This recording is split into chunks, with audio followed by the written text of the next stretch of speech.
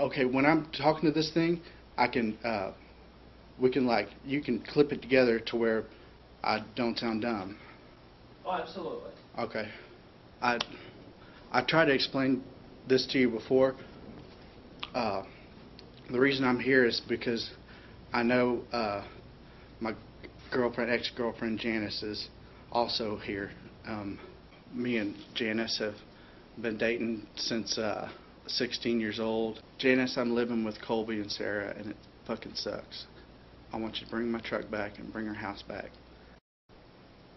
Can we back up? Can we redo that one? Yeah, Janice, I missed you and I love you. I like that one better.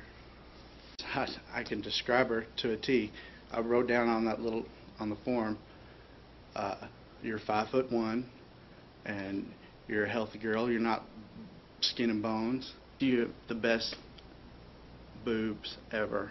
Janice also likes sports. She's one of the only women ever in the world to root for sporting teams, and you can't keep your fucking mouth shut. Can I back that one up a little bit? You're really beautiful, and I miss and love you. I'll keep it that way. I know that if you were pregnant, you would be bigger, and I don't want that, and you don't want that. Why don't we could give an egg and some sperm to your sister. She doesn't mind having babies, and she can have the baby for us. It'd be our baby, but she could be fat for a while, and she can put up with it, and because she doesn't care. You know, come to think of it, a kid could bring us beer and food. What did she say on her tape? Nothing in particular about you, Randy. She said something because you're telling me to treat it like it's not Janice, and that's not who it's supposed to not be. Did I pay you a bunch of money for nothing? Is this tape gonna ever get to her? Janice, I miss you and love you. God damn it, you're Janice. This camera's Janice.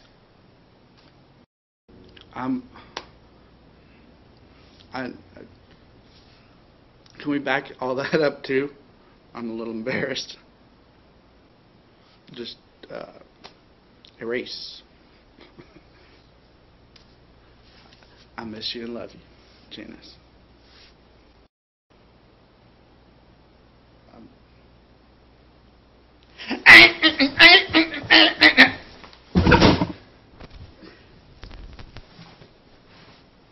If that didn't make you laugh, Janice, and might make you want me back, there's nothing else I can do. There's nothing else I can do.